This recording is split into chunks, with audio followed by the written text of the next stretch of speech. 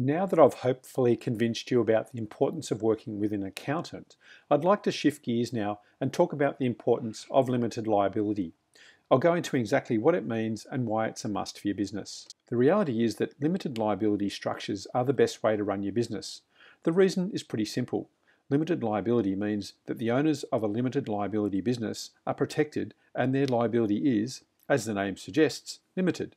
In this case, while the financial resources the owners have put into the company are affected, the owner's personal assets are not considered, as the limited nature of the business protects those assets. So in simple terms, owners are typically not personally responsible for debts the business may incur, as well as liabilities and so on.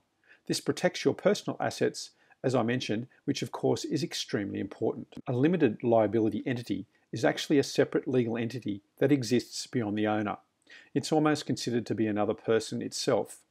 These types of structures can also give you certain taxation advantages. Corporate tax rates are typically lower than personal tax rates, which is good as the majority of your resources will be in the company early on. Finally, limited liability companies require shareholders. Shareholders have full control of the company. A company can have a number of shareholders who all hold shares in that business. As the name suggests, you can sell shares in your business to investors in the future if you're looking for a cash injection and so on. As you can see here, this actually creates equity or value in the business. You simply won't be able to build any of this if you go into business as a sole proprietor or sole trader. Let's actually dive into that a little deeper for you.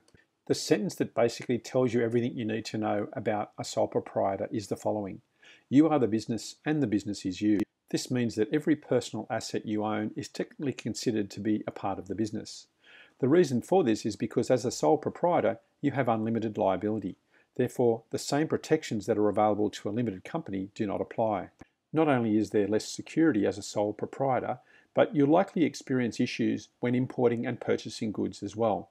The reason for this is that sole traders are seen as unprofessional by many companies. It's just not a good way to do business.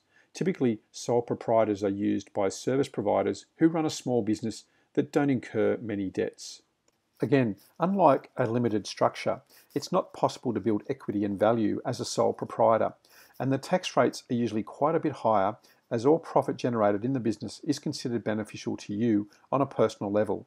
And as I mentioned earlier, personal tax rates are typically considerably higher than corporate rates. In simple terms, limited liability entities are designed to protect the beneficial owners.